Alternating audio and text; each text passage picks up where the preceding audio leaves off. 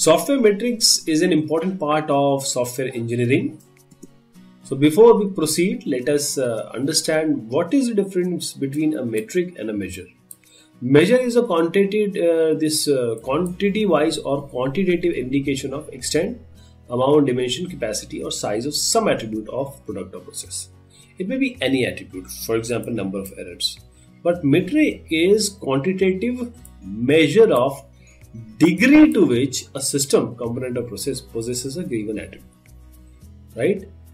This actually metric computes the degree of what attribute a component or process contain. That means I handle or guess about a given attribute, like the number of errors found per person, hours expended. So this is the difference between measure and metric. So metric is not just measuring. So why do we do it? Why do we measure software? First, to determine the quality of the current product or process. What is the quality? Then to predict the quality, find out the quality, predict the quality, and if improvement is needed, we improve the quality of this product or process. Product and process, will use them together now.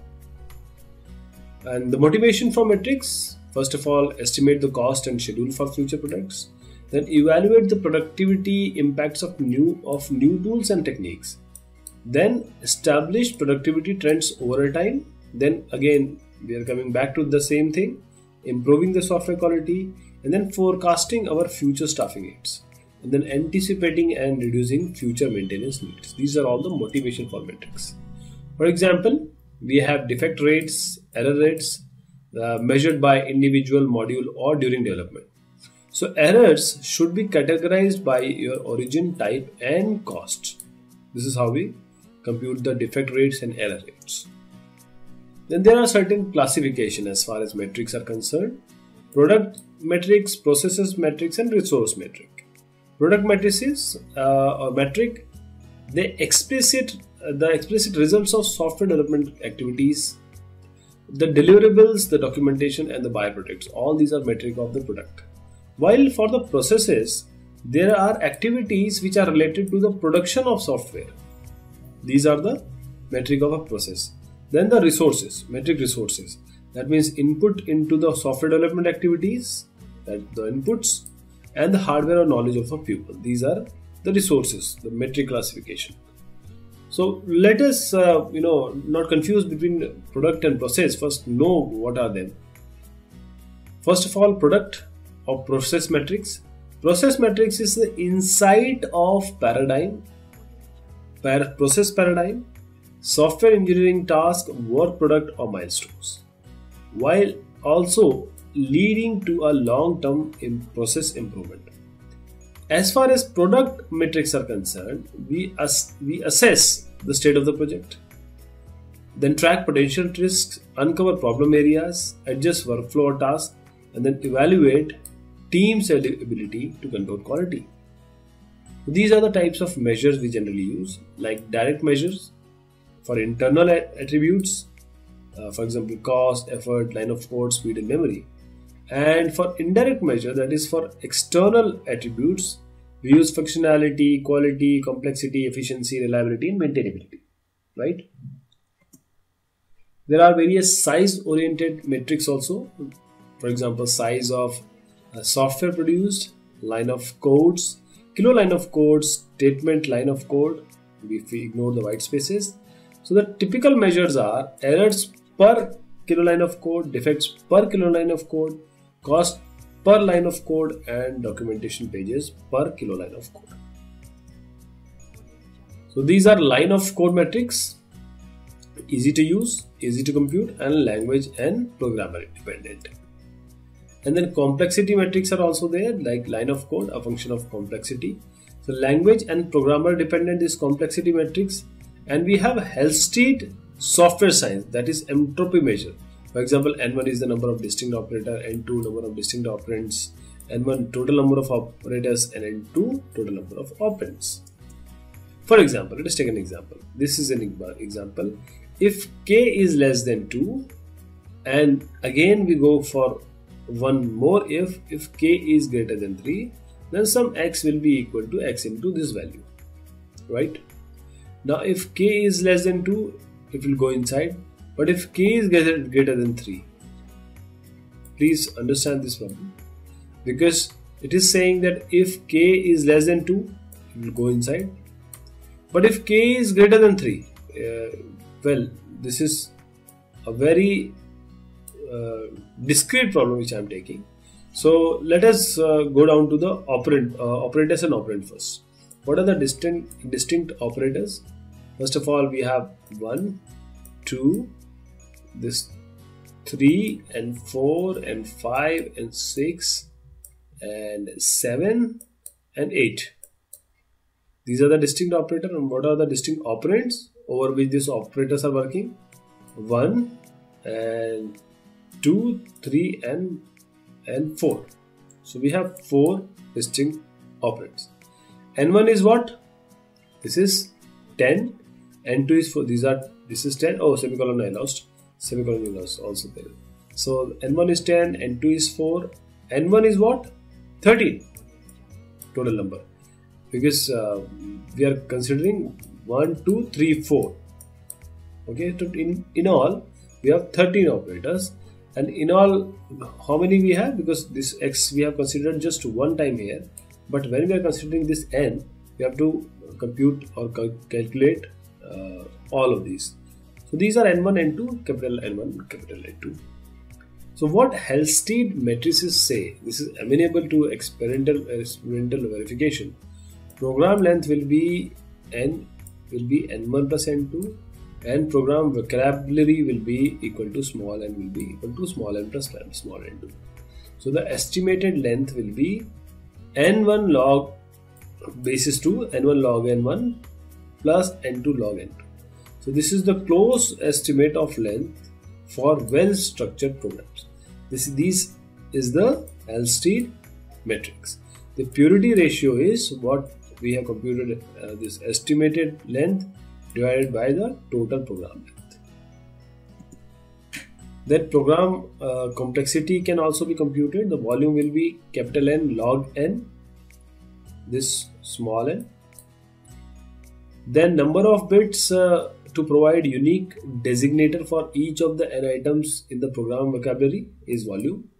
Difficulty can also be computed, n1 by 2 into capital N2 by n2. Then program effort can also be computed, E is equal to D into V. This V is there, D is there, and we have computed this E for just multiplying V and D. So this is a good measure of program understandability. Now, as we have seen this Halstead matrix, let's come to McCabe's complexity measures.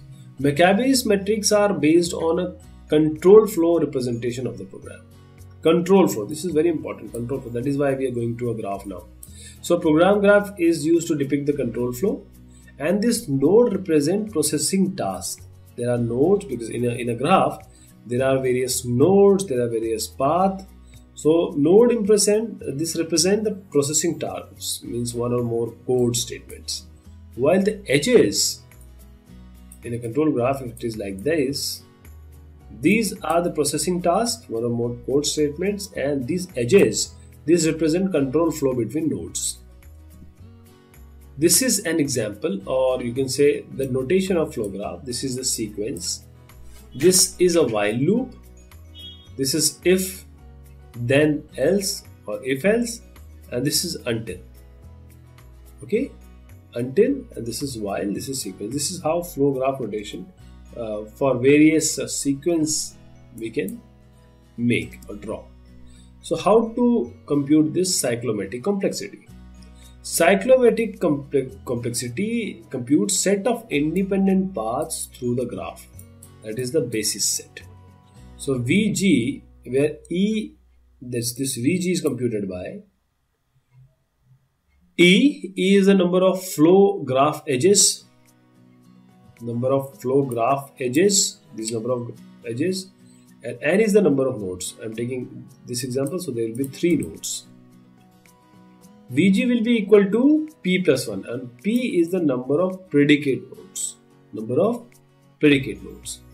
So let us take an example. This is I equal to 0, y I less than n minus 1, we do some j is equal to I plus 1, then while j is less than this n, we do if ai is less than aj, then swapping and do I is equal to I plus 1. Okay, hope you have understood what this problem does. Okay, because this is finding some, this is looking to be some sorting code. Now this is the flow graph. We use while, we have used while, and we have used this if also. So just taking while and this if else from here, we can make a, this is if else, this is while, and finally the result. So taking one if and two whiles, we can make a flow graph. In this we have Vg, that is, what was Vg?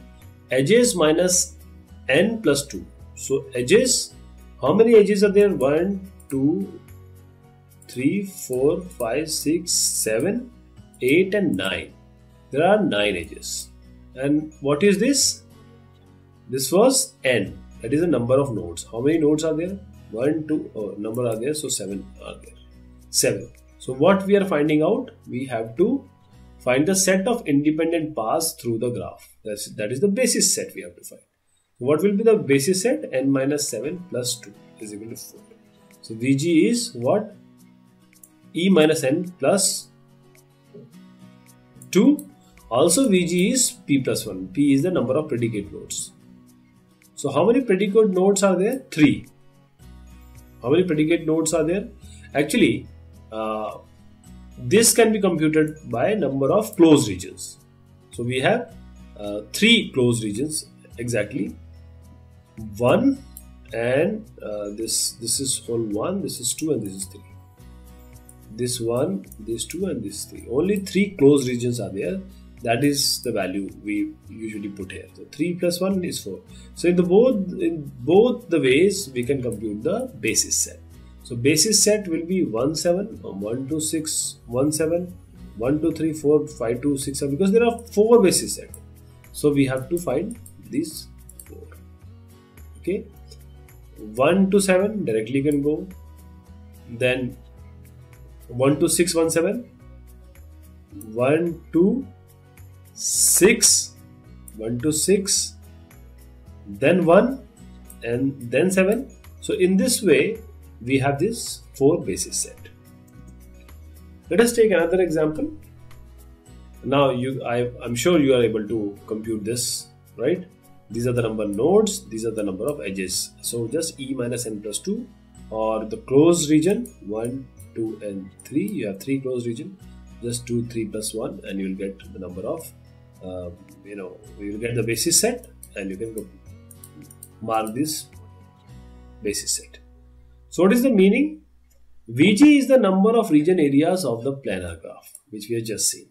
So number of region increases with the number of decision paths and loop, as we have seen. There are just 2 while and 1 if, and just employing these 3 we have achieved 4 basis set. So a quantitative measure of testing difficulty, and this is an indication of ultimate reliability. This is the meaning of what McCabe is, this cyclomatic complexity is all about. So this is McCabe's cyclomatic complexity, which is giving you the quantitative measure of testing difficulty and an indication of ultimate reliability. So experimental, this data shows that Vg should be no more than 10, and testing is very difficult about this value. So we have to keep this Vg below 10. Now we have McClure's complexity matrix also. The complexity is C plus V. Halstead, McCabe and McClure. Complexity is C plus V. C is the number of comparison in the module.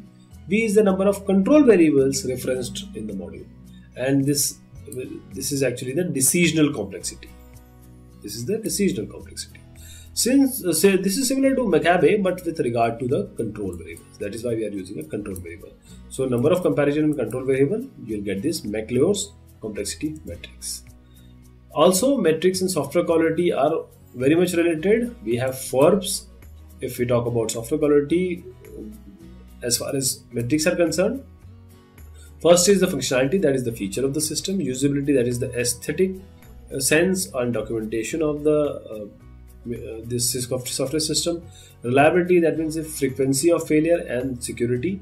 Then the performance, that is speed and throughput, and the supportability, that is the maintainability. So measures of software quality include correctness, maintainability, integrity, usability.